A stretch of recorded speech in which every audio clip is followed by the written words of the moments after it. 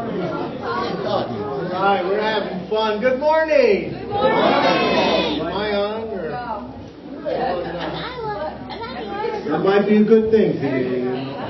So welcome to worship. Welcome to the great adventure that is life with God. And I hope that you will take some time during the service to read the announcements in the bulletin. Some of them will be reinforced, but they're great opportunities for us to be in ministry over the next 2 weeks in particular. We welcome those who may be watching online, for we live stream our services every week, and we hope that the Spirit of God is as real as present where you are as it is where we are this morning. And we want to lift up those who are web sponsors today in honor of Rosemary Scott's birthday. Woohoo! From Kelly, Joe, Courtney, and Dylan, happy birthday. And in honor of Nancy Whiten's birthday, which was last week, and they celebrated Dan and Bill Whiten's in honor of Nancy's birthday. Happy birthday again, Nancy. Woohoo! Good morning. Let's turn to each other, greet one another, and say God bless you.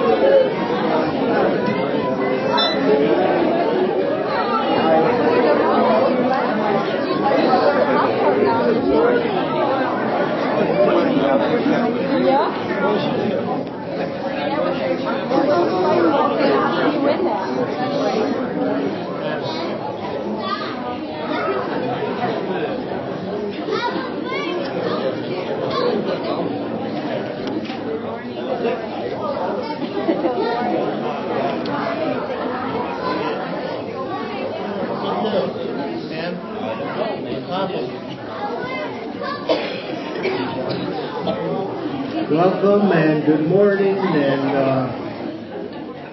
as you make your way back to your places or found a new person to sit by, that would be just as cool. We begin with prayer, but first to celebrate a couple of things. Do you notice there are no stars in the sky on that screen anymore? Got fixed, well, really almost by 9:15 this morning to some degree, but thanks to Tim and Andy, and especially Patrick, for the work they did to make sure that's possible. And you're allowing us to do that as we use some of that money we gave vote for last fall to make that possible. And now we actually have a tabletop projector we can use for presentations if we ever need to use one around here. That's available. So God is supplying. God is good. All right, let's try this in. God is good. All the time. That's right. Yeehaw. Good. Amen. I love it. We want to lift up the family of Dorothy Durfer, who's passed away on Thursday. And so we want to hold her in our prayers, her family especially. George Anderson, who's Tom's brother, has complications from shoulder surgery, and we want to keep George in our prayers. The Crouch family, whose grandmother's in the hospital with a stroke. They lost their mother last year, the day after Christmas. So not only them, but many people have a difficult time this year because of the loss of loved ones this year or in years past. And that brings to my mind our attention on these two candle tables. We did this last year on this Sunday because this Sunday, of course, is the 2-year anniversary of the Sandy Hook tragedy in Connecticut, where all those beautiful young children's lives were taken. And I'm inviting you, if the Spirit moves you and you want to light a candle in memory or asking for God's grace and peace for your life or someone else, to come forward at any point in the service and light a candle. In some ways, we're thinking about children, people who may have lost children, and not just through tragedies like Sandy Hook. Maybe at some point in your life, your family suffered a miscarriage, or some way you lost a child that was close to you. Now, last year we did this, and we mixed old school candles with the new school LEDs, and someone made the mistake of lighting the LED candles, and it flamed up. Thankfully, there were people who were aware of it and put it out. So we separated them this year. That's right. So that is lit by a taper, and this one is lit by a little button on the bottom. And we're permission giving today. So if the Spirit moves you at any point in the service and you want to come up and light a candle on either side, if you're old school candle, there's one. If you're new school LEDs, please have at it. And we all agree it's okay, right? Yeah. Pastor Mike could be in the middle of the sermon and if the Spirit moves you, what? Come on out. That's right. Light the candle. Because we are lighting a candle in the dark every time we're God's people in this world. And especially for any of us who are going through a difficult season, for not just the loss of children, but the loss of anyone close to us. So the candles are available. As the Spirit moves, come on up. You won't interrupt me. You will actually be inviting God to grace us in His presence. With all of that, then, let us pray.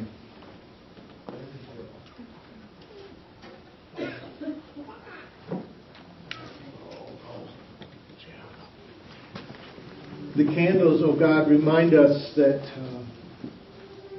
in this season of hope and peace and love and joy, as we anticipate and our hearts grow bigger in anticipation of the celebration of your birth in our lives in Jesus, that we live in a often way too broken world where people make decisions that have terrible consequences. We light the light this morning that we may stand with you, O Lord of all creation, lighting a candle in the darkness of a broken world. We light candles this morning, O God, to stand with you, to cast light in the darkness of grief and sadness, of loneliness and despair and depression. We light a candle that we may cast a light of healing and hope for our neighbors and our friends who struggle today with finances that don't meet the needs, with marriages that are just being taped together to get through the end of the season and then fall apart for good.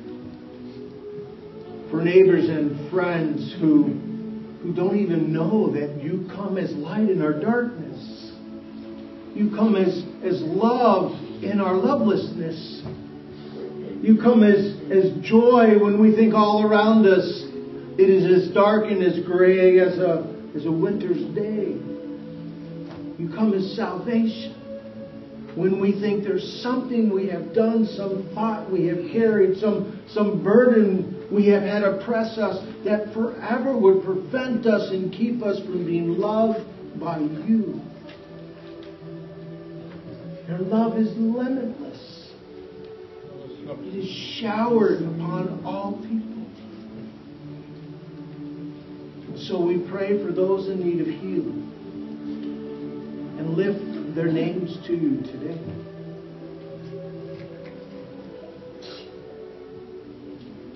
We pray for those in need of hope. We lift their names to you. We pray for those in need of joy. We pray for marriages that are breaking, for relationships that are unreconciled. We ask in the name of Jesus that His salvation and His peace and His love would take over our lovelessness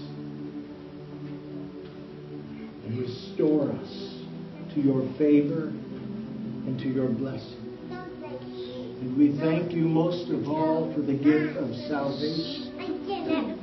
That we know we live with a a confidence in nothing in life or death can ever separate us from your great love and the forgiveness you pour out for us in Jesus. Nothing can prevent us from turning to you. This we ask in the name of Jesus, the Christ, our Messiah and our Savior. In His name we pray. Amen. Gordon and Joe, will you come forward and lead us in the Advent candle? I did this thing 2 weeks ago, so forgive me for getting ahead of myself.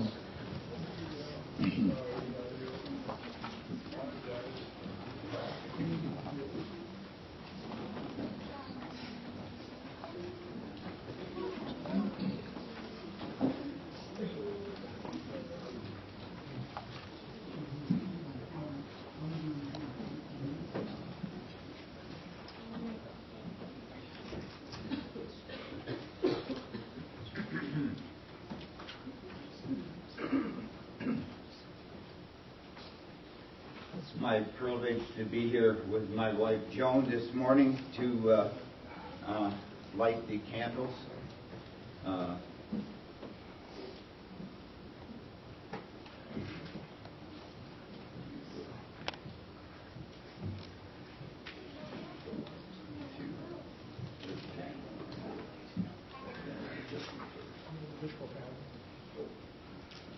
The season of Advent helps us to be prepared.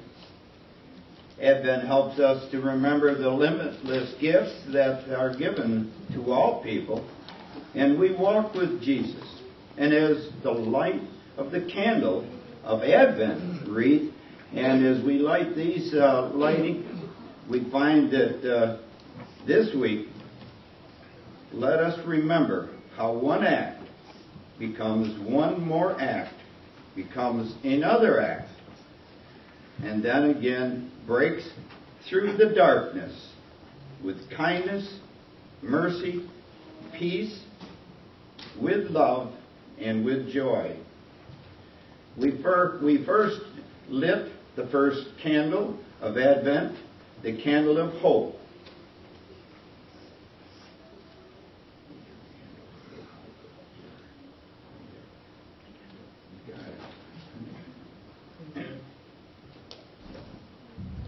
Because God has come to live with and among us in Jesus, we hope God breaks in all the life with the possibility of a new birth.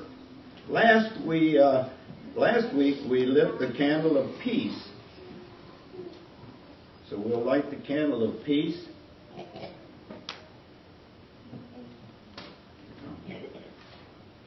got to push the stem out a little bit. This. There you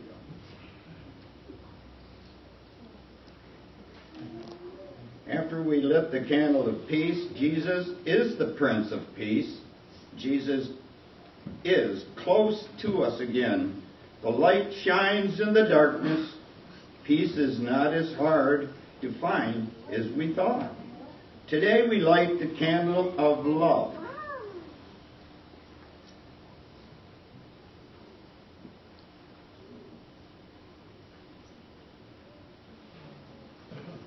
Today we've lit the candle of love. In the Bible, Matthew remembers the appearance of the angel to Joseph in this way. An angel of the Lord appeared to him in a dream and said, "Joseph, son of David, do not be afraid to take Mary as your wife, for the child conceived in her is from the Holy Spirit. She will bear a son, and you are to name him Jesus, for he will save the people from their sins." And all this will take place to fulfill what has been spoken by the Lord through the prophets. Look, to the virgin shall be received and bear a son, and they shall name him Emmanuel, meaning God is with us. The Bible tells us that it is because God loved the world so much that Jesus came. Love is the highest expression of the presence of God. And God is with us. The Scriptures remind us there is not a place on earth that stands outside of God's love. I chose one other scripture this morning that as I started out as a young person, it became one of my favorite scriptures, and that is 1 Corinthians 13, that goes on to talk about love.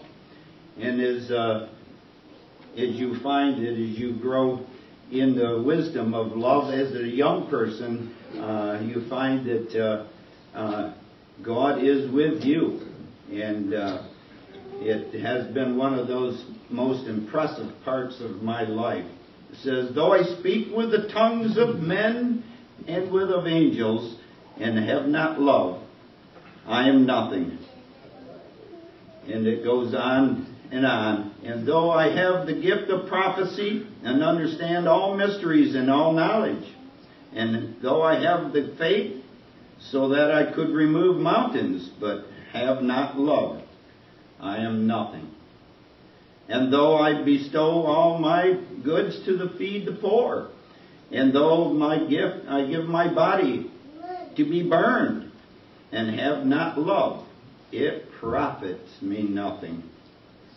Love suffers long and is kind. Love does not envy. Love does not parade itself, is not puffed up, does not believe rudely, does not seek its own, it is not provoked, think no evil, does not rejoice in iniquity, but rejoices in the truth, bears all things, believes all things, hopes all things, endures all things. Love never fails. But whether there are prophecies, they will fail. Whether there be tongues, they will cease. Whether there be knowledge, it will vanish away. For we know in part, and we prophesy in part, but when that which is perfect has come, then that which is part will be done away. For when I was a child, I spoke as a child, I understood as a child. But as a child, but when I became a man, I put away childish things. For now we see in a mirror dimly, but then face to face. Now, just as I also am known. Love. These three, but the greatest of these is love.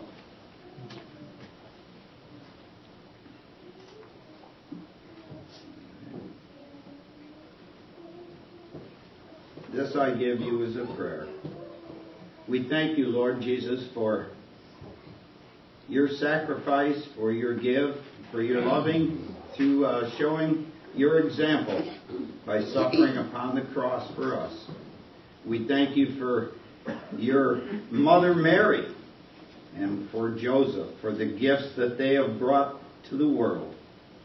We thank you again, Lord, that we are blessed today to offer these gifts through lighting of the candle and to offering our love for one another. This we pray in Jesus' name. Amen.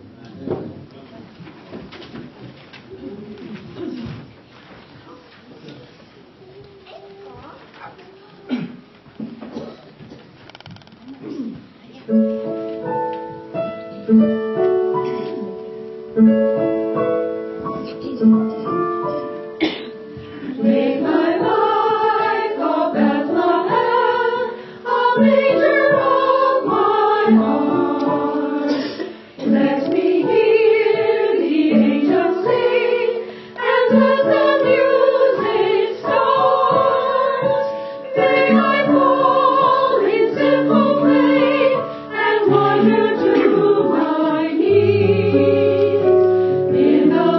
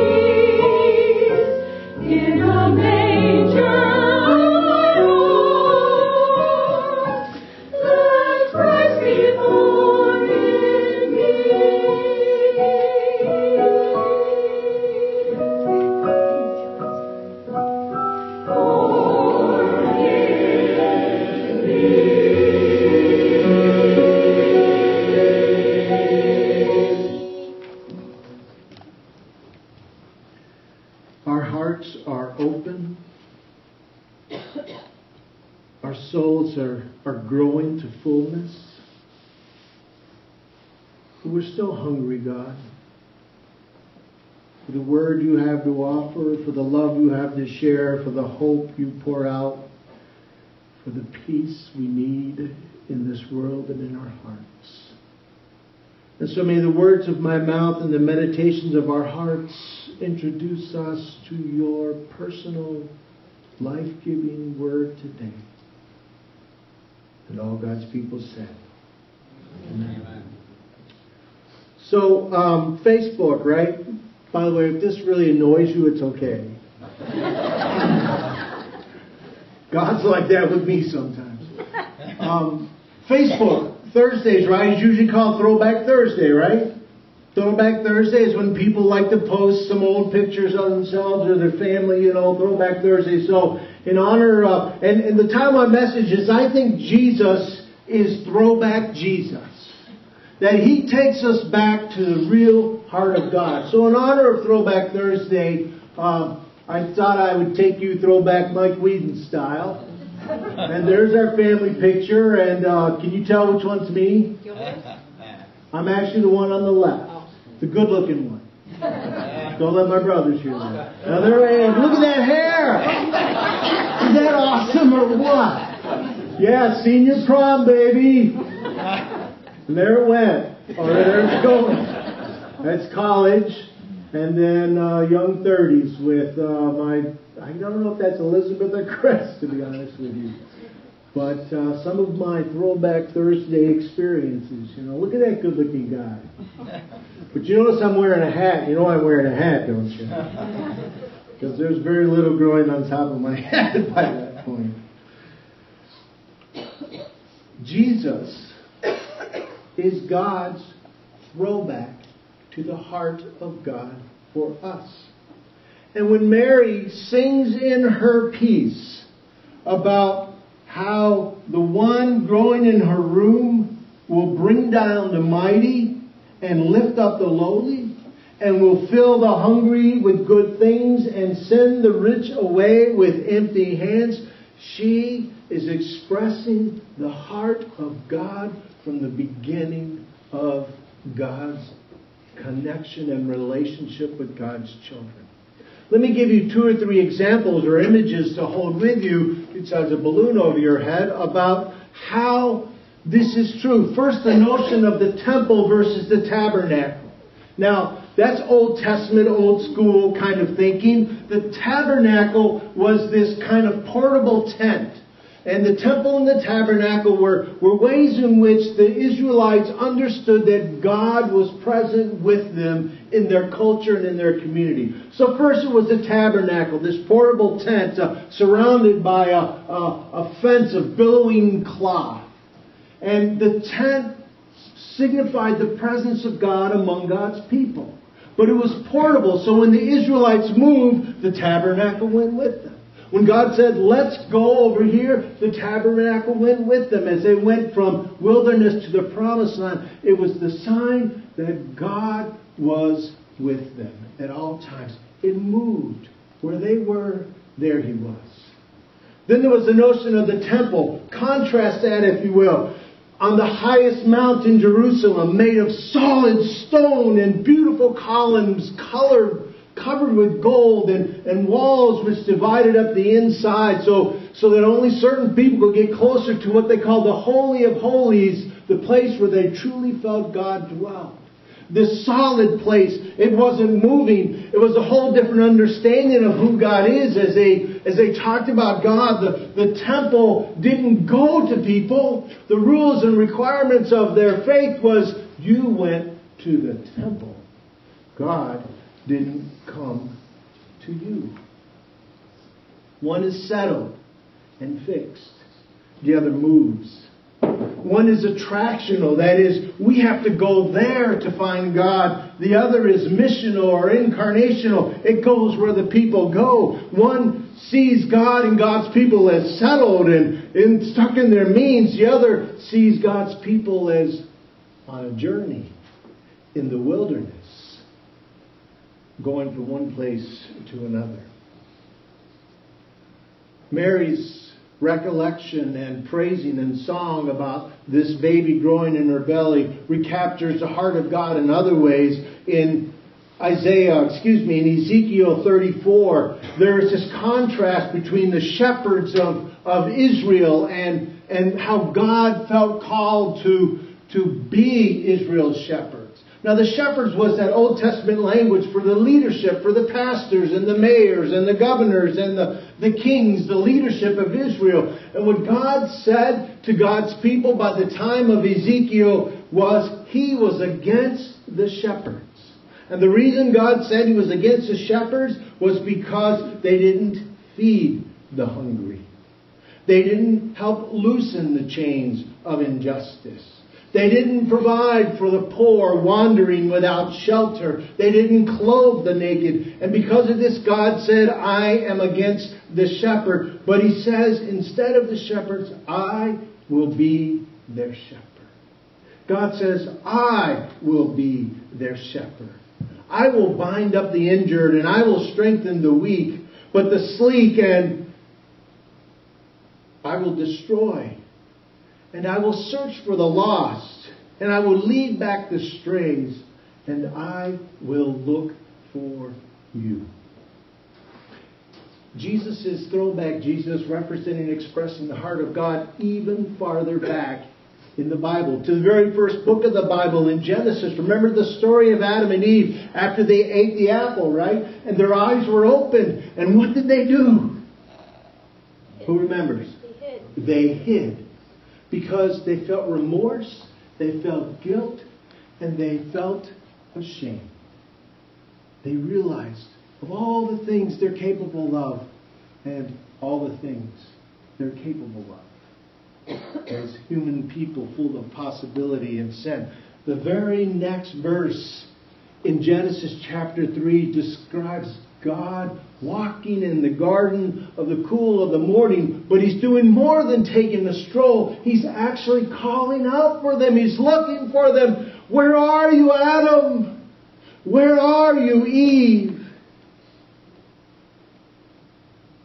He's looking for them. Even in their sin, even in their shame, even in their guilt, and even in their brokenness, God is moving towards them. That is the heart of God, my friends. Moving towards us. And the point of Mary's song as she celebrates and praising God for the child growing in her womb is that the Magnificat, which we call this portion of Scripture where she is singing, makes clear that this is the pattern of God's activity. Jesus is the throwback heart of God.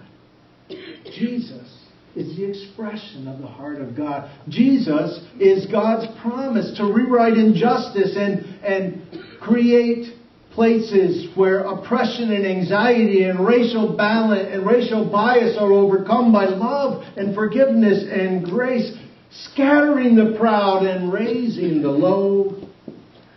Jesus is God moving toward you and me. It's the love of God that keeps pouring out and never ends. It's limitless. I found myself getting angry this week. I found myself getting angry as I thought about these calls, these promises, this movement of God, this desire of God to create a people of justice and mercy and love and forgiveness and grace. And then I contrasted what I was reading and imagining with what I was hearing and reading in the news just from the Congress. I was angry because someone had slipped in wording in this bill that they passed last night, it turns out, that gave permission for the banks to once again gamble with our money. They're called derivatives. And what the banks do is they gamble with money. They make bets on whether mortgages will fail or not fail, or whether they'll make them money or not make them money, which is something they did in 2007. Except now they have permission to do it again. And the person that put this in the bill, they have never identified. They say it was written by lobbyists for the banks. What that means is your deposits that are insured by the federal government, if they have any losses, guess who pays for it? We do. Because that insurance is the money we pay in our taxes. I found myself angry this week because they passed a part of the bill that says that you can now give more to support your political candidate of your choice. Instead of $2,000, it's now up to $10,000. I don't have $10,000. What that usually means is the people with means now have even greater and wider path to access and influence in the halls of the government that is supposed to represent all people. Where is the raising of the lowly in something like this? I was angry because the whole issue of torture came front and center. I was angry because the report that came out was highly partisan. Didn't take into account all points of view. Didn't take into account the reflections of members of the CIA who are supposed to have a part in this process. But I was angry because it reminded me that this is something we said was okay to do. And I know in this room there are people that may have a lot of differences of opinion on the use of torture when we're worried about our national security. I get that. I honor that. But I'm a follower of Christ. And I'm a citizen of this country. And I kept asking myself, is this what Jesus would do? Is this what Jesus would do? He was tortured so that we wouldn't have to live like those who tortured Jesus. But mostly, I found myself mad at myself. Because this went on 14 years ago. I didn't stand up. I didn't write my congressman or my senator. I didn't make a statement about who I am as a child of God. I just kind of looked the other way while this was going on like most of Americans did. Instead of standing out for the call of Jesus. So I was mad at myself. This is who I'm called to be, and yet discovering again, this is who I am. And yet, there's Jesus. He's walking in the cool of the morning garden. Mike, where are you? Jesus, I did it again. I know, Mike. But I'm not done with you yet. We're not done with this yet. For today, for right now, it's okay. Let's just sit and be together. And he keeps coming. He keeps forgiving. He keeps offering me second chances. Not because He doesn't care about what I do or that my actions make a difference or not. Not because He comes to me like He's a permissive parent that always turns the other way when the parent's kids do something wrong. Instead of creating boundaries of discipline that teach a child right and wrong so that they can be a positive moral agent in this universe, He keeps coming, as the hymn says, risen with healing in His wings for you and for me. And He keeps coming with unlimited love that we may help Him scatter the proud, raise the lowly, and to tweak our conscience. Because He's enlisting us for an invasion of love. And I'm glad He does. What about you? So then that last question that often comes, okay, Jesus has come and Mary says He has fulfilled these things, so they're happened and they are happening. Then how come so much is left unfulfilled? How come there's so much more work left to be done? How come it's not taken care of? And I want to answer this question by telling a story, the story of Todd and Loa Mayberry. It's a story told by Adam Hamilton. Adam Hamilton is the author of many of the books we use for our group studies. And he's the pastor of the United Methodist Church of the Resurrection in Leawood, Kansas. Probably the largest United Methodist congregation in our country. Over 10,000 people on a weekend worship at their Leawood campus site, but they also operate or minister in multiple sites in Kansas. And he talked about when they called Todd and Laura Mayberry to their ministry in their downtown site in Kansas City, Missouri. This is probably God, so it's okay to answer. In downtown Missouri, on the edge of the highest poverty concentrations in Kansas City. He told about calling them from Duke Divinity School, right? Duke Divinity School, to this congregation on the edge of the inner city in Kansas City. He said, I can imagine that when they moved here and were looking for a house, the real estate agent probably said this: you move west of Truce. It's an avenue in Kansas. Don't move east of Truce. Because if you move east of Truce, it's a more dangerous area, there's more crime, and the property value of your house will undoubtedly fall. And he says, there's something about Todd Mayberry that when someone guarantees him that he should look east of truth, that's exactly, he shouldn't look east of truth, that's where he will go. Now, Adam Hamilton grew up in Kansas City, and here's how he describes that area of town. He says when he grew up, the things people told him is, you never go east of Truce after dark. And he says, you never go east of Prospect even in the daytime. So guess where Todd and Laura bought a house? East of Prospect.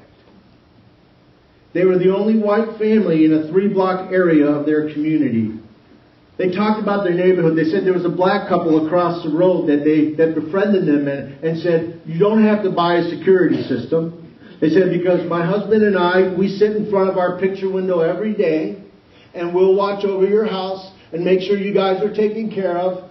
We are the best security system your money could buy. He said, the other neighbors on the other side of us made us feel like infants as followers of Christ. They have one biological child, he said, but they raised 18 children out of foster care in their home. They described how the people in their community welcomed them.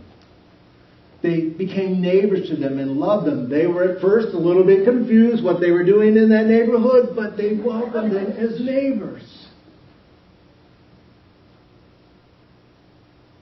Todd and Laura Mayberry, against all the advice that they had heard, chose to move in the community because they wanted to break down barriers, they wanted to tear down the walls, and they wanted Kansas City to look more like the kingdom of God. They wanted, as followers of Jesus, to imitate exactly what God has been doing from the beginning of God's relationship with us. Coming to, being with, going where the low and the weak and the marginalized are, so they and we would know the incarnate love of Jesus. And that to me is the answer to the unfulfilled part. You know, if Jesus is creating an invasion of love, then he needs an army, doesn't he? He needs people like you and me to join in this effort.